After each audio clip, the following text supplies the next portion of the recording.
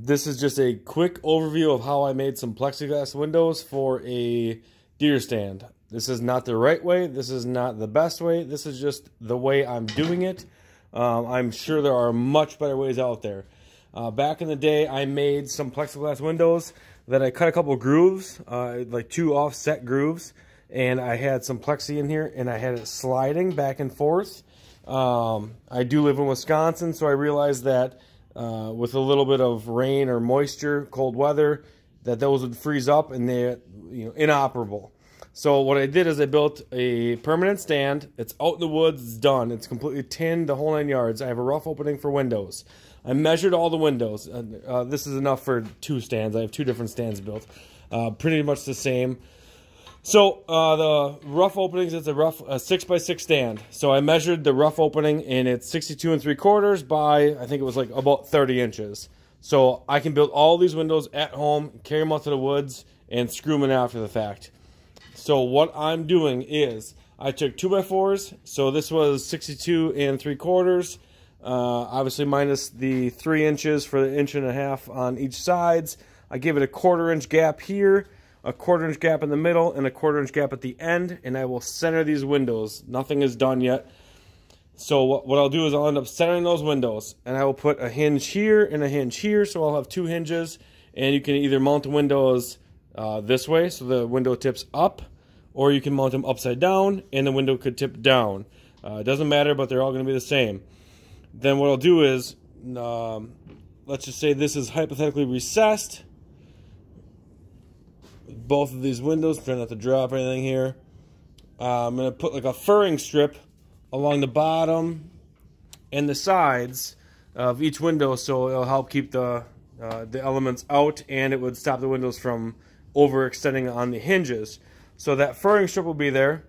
You'd have hinges on the inside. Technically now it's inside because of the furring strip on the outside. They would tip either up and in or down and in. And this is obviously plexi in there already. So I have some windows made. What I did is when I made this gap here, so the 62 3/4 divided by 2 minus 3/4 of an inch, I made that and I ripped them through the table saw. So all of these have one cut side. So this is my cut side, so I know they're all the same. But when I'm building my windows, here's what I'm doing. I have one channel all the way around, and to help center that, I have a small piece of plexi here. So I center that with my piece of plexi. I get this edge square the best I can. I will drill 1 screw in here. Don't go too far, or don't go in the middle here, and don't go too far one way or the other, because you do obviously have still the groove here. So I'll screw 1 screw, and I'll just show you, like so. So it's off-centered on one edge, all the way in. So I'll do that for my long edge into here. I'll flip it around. I'll do this edge, so I have an open-ended window. Then I'll take my piece of cut plexi. Here you go. Take off the protective shields.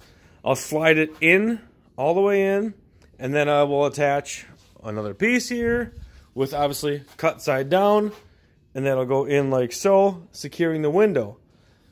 So I have 1 screw into all. Now that's not enough because there is just like a 2x2, give or take, hypothetically, with a groove down the middle, and I have about 5/8 of a cut to give it a decent amount here. But what my plan is to come back through, and again, this is just a hypothetical because I'm not there yet, and I'm going to take a piece of OSB or plywood or something of some sort, and I'm going to end up beefing up all the corners, and I'm just going to take my air stapler, and I'm just going to staple in this to beef these corners up. So you'll have, in the big windows, I'm doing 2 as opposed to 1, and you'll be able, again, individually open and or close them. And with the smaller windows, where like some of these are for the doors, etc., I'll just have 1 window that can flip up and or down. Again, I cut the grooves. So with this 1 screw in here, I am drilling a hole, and then I am countersinking it.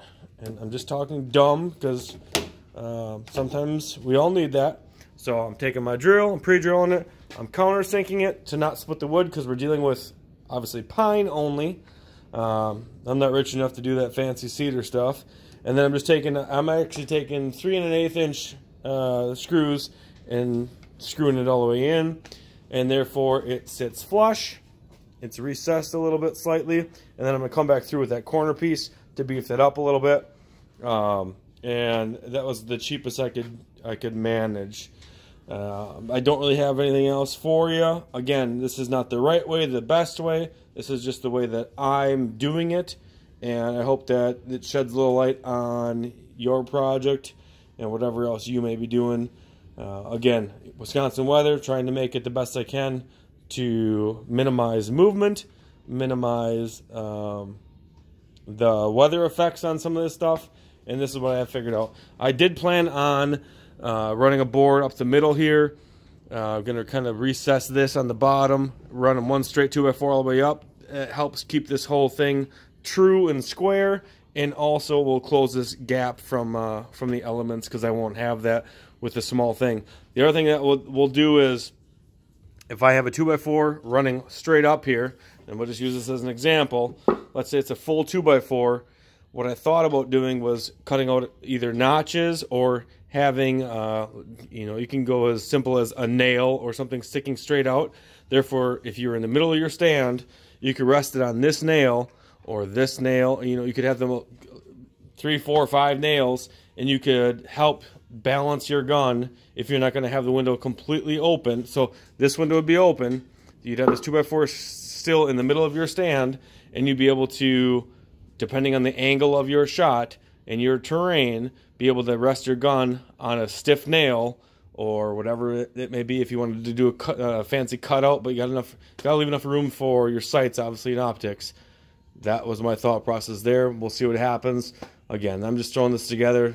It's almost season's almost here, and here I sit still messing around. So if you got any questions, let me know. I'll try and answer them. I don't get on the YouTube very often, but hopefully this helps somebody in the future.